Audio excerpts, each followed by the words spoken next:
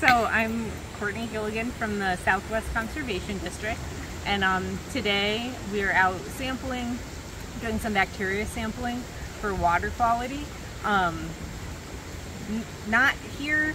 We've been doing a project for supplemental data for Connecticut Deep on the Mill River, but we have some stuff that's going to expire soon, and the district just completed a watershed-based plan light version for the Wharton Brook, and so we figured, oh, if we have extra samples, why not, get them and give them for free for Wallingford, just to have like a little extra information.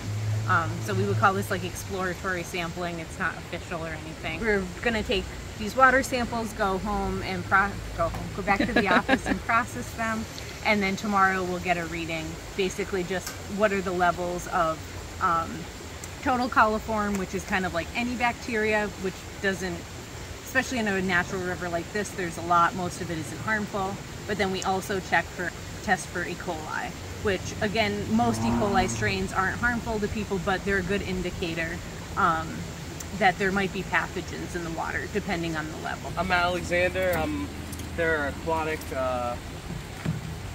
bacterial analysis intern for the summer.